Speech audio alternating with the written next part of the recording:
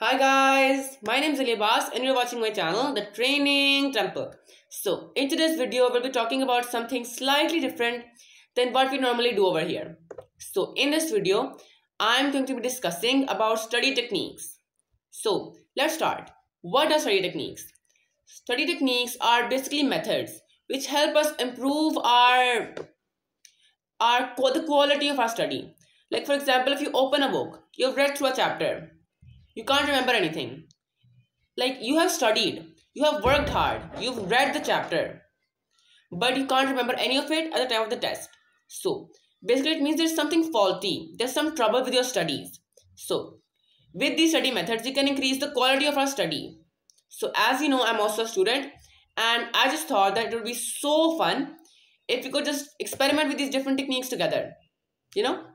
Alright. So in this video, I'll be discussing about two techniques, the Feynman method and the Pomodoro technique. So I'm going to start off with the Pomodoro technique. So the Pomodoro technique is basically for people who have trouble focusing, people that experience burnouts, that don't want to study. They say, no, I'm too busy, I don't want to, they hate studying. So the theory of this is that when we sit down, we take our phone, we set an alarm for 25 minutes, and we're supposed to study in those 25 minutes. And then after the 25 minutes have ended, the alarm has rung, we're supposed to be taking a 5-minute break and then continue with our study for another 25 minutes and then take another 5-minute break.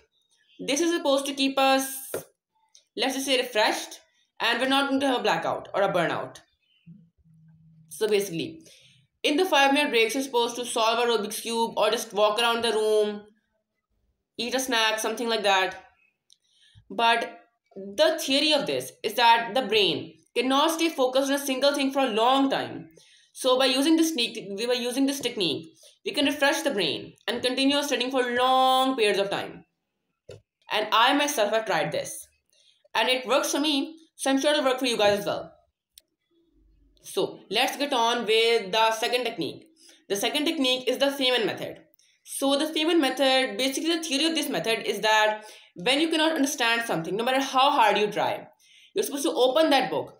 You're going to take one line of that topic, one paragraph of that topic, and try to understand it bit by bit. And after you've understood that, just like, okay, let me explain it in simple words. You've read, there's a whole page. The topic consists of a whole page, and you cannot understand it at all. You'll take one paragraph at a time, and then you'll totally read it again and again until you've figured something out, and try to write it again as simply as you can, and then repeat it again and again until until you have your own simplified version of the topic. And then you're going to look at your simplified version.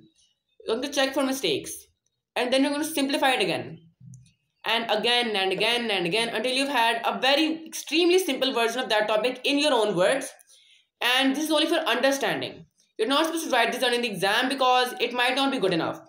So this technique is only for understanding, only for understanding the topics. I mean, considering like a sentence. Let's think of a complicated sentence. Yes, I know. Jack went to his monetary deposit and encased some valuables there.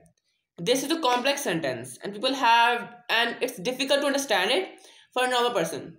So if a person just takes this sentence and tries to simplify it, he can say Jack went to the bank and deposited some money. It's simple. Simplify it more. Jack went to the bank and deposited, and no, it can't. Let me think. How do you simplify it more?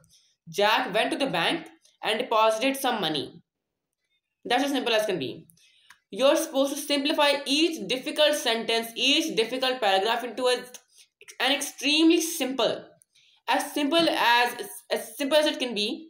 You're supposed to write it down simply, extremely simply. Then keep writing it down simply, keep writing it down simply until you have an extremely simple version. And you know one thing, the main part of this, as you're writing it down, making it simple, you're supposed to, like, you're taking the first thing, the first page, the actual page of the topic. You're going to read it down. And then you look up. You've read it, and now you're looking up. You're going to try to teach it. What have you read? You'll teach it to somebody else in your own words. Not exactly somebody else. You don't have any friends. You can just do it like this. Like you can pretend you're teaching someone. Read the book from the actual page. So I'm telling you the way how to simplify it. So you're going to get up. You've read the page from the book.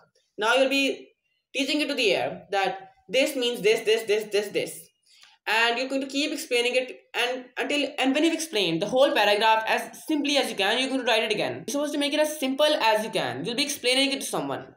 You'll be trying your best to explain it. I'm trying to go back to the first page, the actual page. Try to explain it as simply as you can. And once you're done, you've done it as simply as you can. From there, you will write down your explanation for that specific paragraph. I'm telling you how to simplify. I've already told you what you're supposed to do after you simplify it. You'll keep simplifying it like this, keep simplifying like this. After you've done from the real page, you'll take your next simplification, teach that simplification, make it more simple, then simplify it again and then make it more simple until you have an extremely simple text. And the textbooks, they're extremely difficult. When you use the Feynman technique, it makes it so easy for the person to understand what's actually written. But it's in your own words. When you've written something down, psychologists have said when the thing that we have written in our own writing is much easier for us to revise. And when we've written something in our own words, in our own writing, it will be much, much, much simpler for us to revise it and understand it. And then we can write in the difficult terminology. Well, I think I've explained it as well as I could. And that's all for today. Bye, guys.